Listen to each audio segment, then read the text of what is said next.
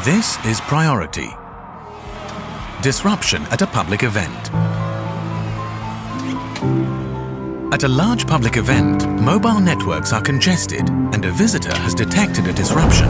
An event security guard notifies the emergency response center about the situation using the 112 application.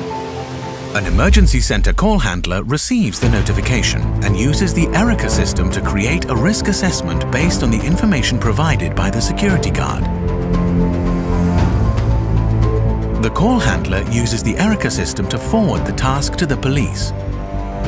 Police patrols, field commanders and a drone swarm are alerted to the scene to catch fugitives. The field commander relays the tasks for the incoming police patrols through a group communication service. When searching for people, the drone swarm allows the authorities to search faster and more effectively.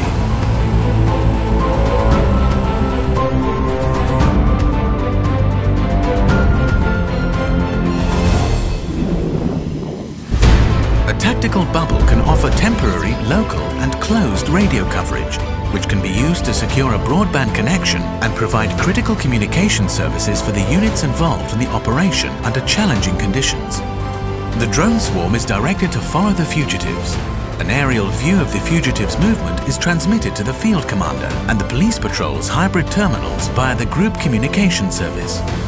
Based on the drone feed, the field commander sends police patrols after the target. The authorities have a real-time map view of the location of the fugitives. The tactical bubble shown in the video is one of the critical communication systems being researched in the Priority project. The project explores and tests new critical communication, security and remote communication solutions for the use of security authorities and companies. In addition to typical government operations, critical communications are important in the case of major disasters, cyber attacks, terrorism, pandemics, or natural disasters resulting from climate change.